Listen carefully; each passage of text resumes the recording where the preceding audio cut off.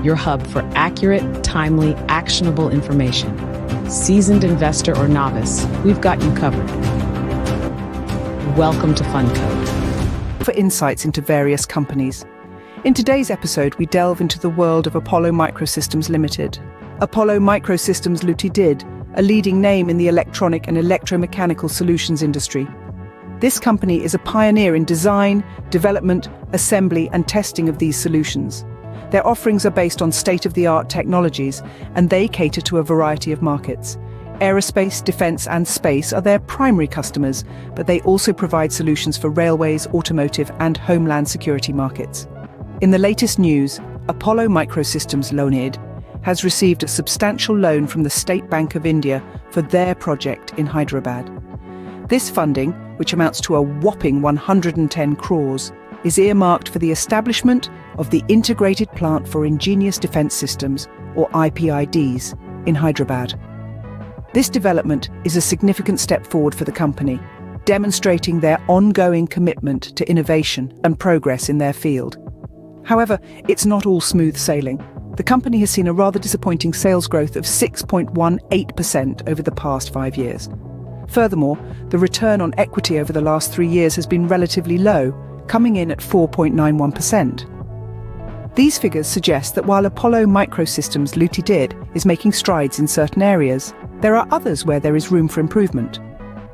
For those interested in a more detailed analysis of the company's performance, there are resources available online. Platforms like TradingView offer a range of technical indicators, including various oscillators and moving averages. Today's movement in the company's share price doesn't seem to be tied to any specific news. Instead, it appears to be influenced by a variety of factors, such as market trends, company news, and economic indicators. It's always important to remember that the stock market is subject to fluctuations, and it's prudent to do your own research or consult with a financial advisor before making investment decisions. The journey of Apollo Microsystems Limited is an ongoing one.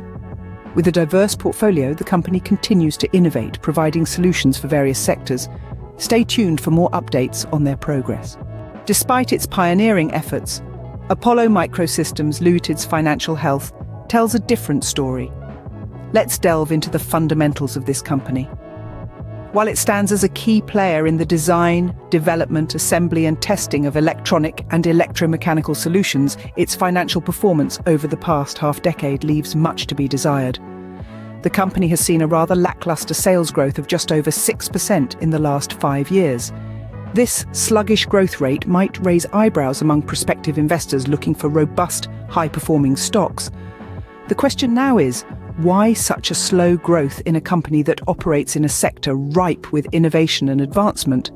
The answer might lie in the company's business model or operational inefficiencies, but that's a topic for another day. But it doesn't end there.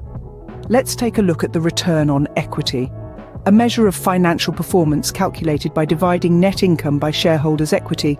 Essentially, it's a metric that reveals how much profit a company generates with the money shareholders have invested. For Apollo Microsystems Limited, this figure stands at a low 4.91% over the last 3 years. This low return on equity indicates that the company is not generating a satisfactory profit from its shareholders' investments. It's a red flag for investors, as it might point to poor financial management or a lack of profitable investment opportunities. On top of this, the company recently secured a loan of 110 crore rupees from the State Bank of India for its Hyderabad project. While this might seem like a positive move, it also increases the company's liabilities and could potentially strain its financial health if not managed effectively. In conclusion, while Apollo Microsystems Limited is a pioneer in its field, its slow sales growth and low return on equity over the past few years pose serious concerns. These figures reflect the need for careful consideration before investing in this company. After all, investing is not just about following trends, but about understanding the nuances of a company's financial health. To further understand the company's financial standing, let's delve into its technical analysis. Now, to get a comprehensive picture of Apollo Microsystems Limited's performance, one of the best places to look at is TradingView. This platform provides an array of oscillators, moving averages, and other technical indicators that can help you decipher the company's financial patterns and trends. Today, we've seen a slight decrease in the share price of Apollo Microsystems Limited. The last traded price was 127 Indian rupees, marking a change of -0.3 or a -0.2357% change. Now you might be wondering, what's the reason behind this movement? Well, it's important to remember that the stock market is like a living organism, ever changing and influenced by a multitude of factors. In the case of Apollo Microsystems Limited, there's no specific news driving today's movement. However, it's worth noting that the company's share price can be influenced by variables such as market trends, company news, and economic indicators. For instance, remember the company's recent news about receiving a 110 crore loan from the State Bank of India for its Hyderabad project? Such events can have a ripple effect on the company's share price. Similarly, market trends, like the overall bullish or bearish sentiment in the market, can also sway the price. Additionally, economic indicators such as inflation rates, interest rates, and GDP growth can indirectly affect stock prices. These indicators give us a sense of the overall health of the economy, and a thriving economy often translates to thriving businesses and vice versa. To wrap up, while no specific news is driving today's movement, it's crucial to keep an eye on market trends and economic indicators. Stay informed and stay ahead of the curve. After all, knowledge is power when it comes to investing. Let's continue to follow the journey of Apollo Microsystems Limited together. The company's shareholding pattern and broker ratings provide additional insights into its financial standing.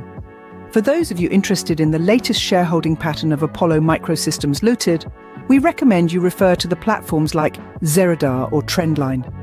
These platforms provide updated and comprehensive data, allowing you to understand who holds stakes in the company and in what proportion. This information can be crucial in determining the company's financial stability and potential for growth. Now let's move on to broker ratings. Broker ratings are evaluations of a stock's expected performance.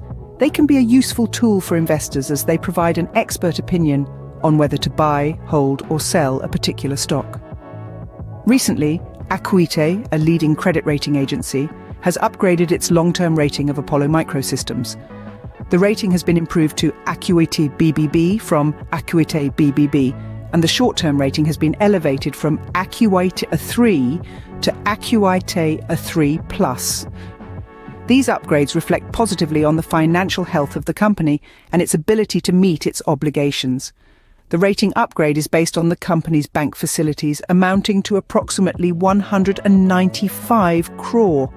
An upgrade in the credit rating usually signals a positive outlook for the company, influencing investor sentiment and potentially leading to an increase in the share price. However, it is essential to remember that while broker ratings are based on extensive research and analysis, they are still predictions and not certainties. Therefore, they should not be the sole basis of your investment decisions. It's always a good idea to consider multiple sources of information and perform your own analysis before making any investment decisions. In conclusion, the shareholding pattern and broker ratings of Apollo Microsystems Limited indicate a positive outlook for the company. These ratings and shareholding patterns can guide potential investors in making informed decisions. Lastly, let's consider some key economic indicators for Apollo Microsystems. Limited economic indicators are valuable tools for investors as they provide a snapshot of a company's financial health and can guide investment decisions. First, let's delve into the price-to-earnings ratio, often abbreviated as PE ratio. This is a simple way to compare the relative value of different companies in the market. For Apollo Microsystems, the PE ratio stands at a staggering 184.91. This number might seem high, but it's important to understand that a high PE ratio could indicate that investors are expecting high earnings growth in the future. However, it could also suggest that the stock is overvalued, so it's always wise to consider this in conjunction with other financial indicators. Next, let's examine the sales turnover.